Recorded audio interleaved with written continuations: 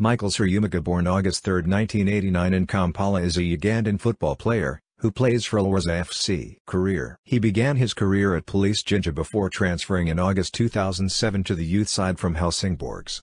He was promoted to the senior squad for the 2008 season. However, during a training session with Ugandan club KB Lions, he suffered a severe ankle injury that ruled him out for almost a year. In September 2009, Sserumaga signed a one-year contract with Uganda Revenue Authority SC to rehabilitate himself back to form and secure a return to Europe. Uganda's CAF Champions League representative Sserumaga SC signed Sserumaga for a 6-month contract.